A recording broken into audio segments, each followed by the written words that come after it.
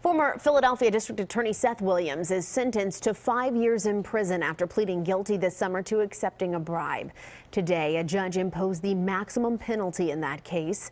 Our Joe Holden was in the courtroom, and he joins us live in Center City with the latest. Joe?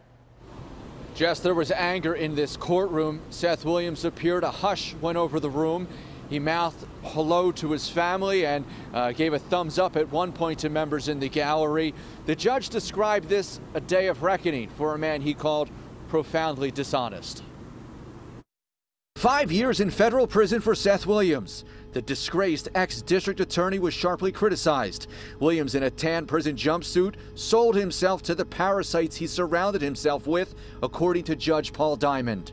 Do you guys have any comment on the sentencing? No comment, thank you. Williams' family had nothing to say after the 45-minute hearing, only flashing obscene gestures. Why are you giving us the finger, man? Williams pleaded guilty in June to a charge of bribery, admitting he took payouts in exchange for official action.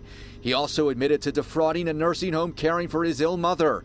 Williams' lawyers had hoped the judge would release him on electronic monitoring today so he could spend time with his mother before he was given a prison assignment. I specifically made that request not for him, but for his mother and for his daughters.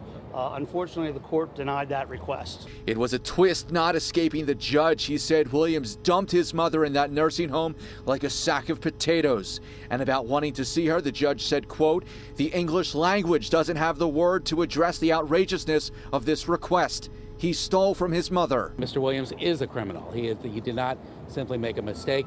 He engaged in these crimes continuously over the course of many, many years, targeting different victims, basically anybody he was in a position to exploit. Williams dabbed his eyes at times during the hearing and chose to have his attorney read a letter from him where he apologized to his family, the DA's office, and the city of Philadelphia. He has a lot of regrets. He's made some mistakes. He admitted to those mistakes, and he is genuinely sorry for those mistakes. Well, tonight, Seth Williams remains at the federal prison here in Center City. He is in segregated population, meaning he is in a room by himself for 23 hours. At some point in a few weeks, the Bureau of Prisons for the federal government will designate a location where Seth Williams will serve out those 5 years. He is expected to be incarcerated until the summer of 2022.